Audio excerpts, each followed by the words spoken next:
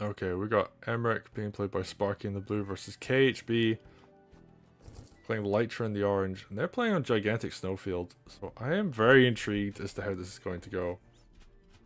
Emeric, people have been figuring a lot of stuff out with Emeric recently, and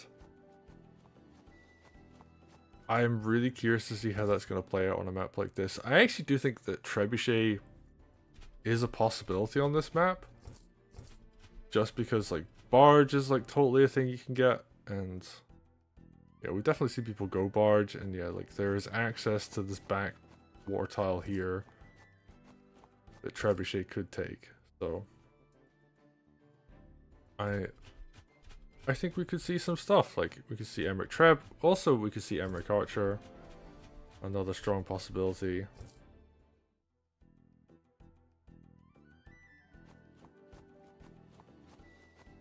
Which people have been figuring out more recently. Like Emeric Archer. Definitely saw that in the first round of the championships. If you haven't seen those games, absolutely would highly recommend. Psychoia playing Emeric like a complete boss. And Ember's just going to get propelled forward by this barge. We're going to see Sparky do some stuff with Emeric. KHB has a ton of money now, so what are we going to see? We're going to see Balloon. This is the alternative to going fast barge. You get Balloon, but Commander, but you heal Commander and put them Balloon, and Golem comes out. Okay. Yeah, Sparky. Ooh, they're gonna put on some early pressure. Wow, that stronghold is wide open. Yeah, you can just put Knight. Well, that isn't actually a crit tile on the stronghold. So I'm not really sure what's going on here. This actually could almost have been game. I think if the Knight was positioned correctly, like this could have just been game. Like Knight crit plus like double sword hits would have actually ended it. And I think KHB just didn't really respect the fact that Sparky was going to go for something like this. Okay. And I guess Sparky's just like, oh, wait, I could have maybe ended the game there. They have a dragon. There's no anti-air. Like, there's a mage over here, which I guess is going to slowly get into position, but dragon's going to get some free hits. KHB just kind of has to be ready to lose a unit right now.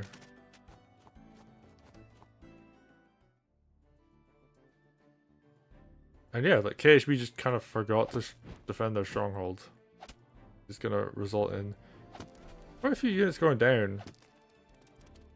The dog goes forward. It's perfect unit for this. Like there's nothing the dog doesn't fight well against over here. Yeah, sure. Like they've got Golem on the offense, but Emeric's here with a crystal, so 122, looking pretty strong. Yeah, they got a lot more groove than Lytra.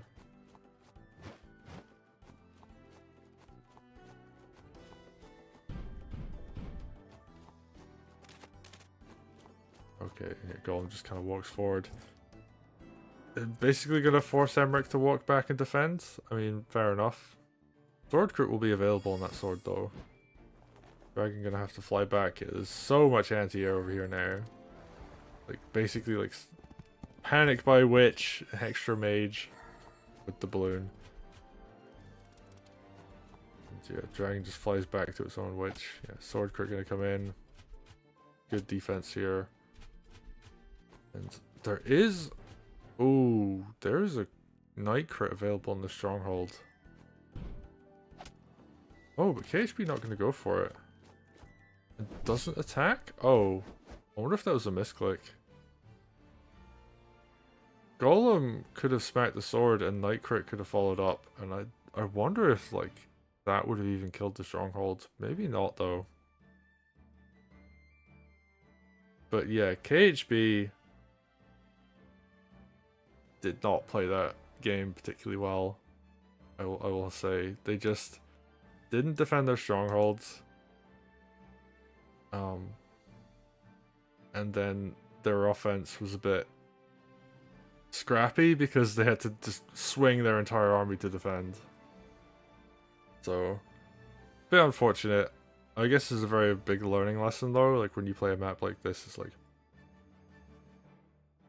you need to spend a bit of time looking at like, okay, where's my stronghold, where's all the production on the map, that kind of thing. Because yeah, like if you have a map like this where isolated strongholds are a completely valid map making layout, like it's a slow reinforce for yourself and like it's a relatively quick reinforce for your opponent, so you have to send units to defend.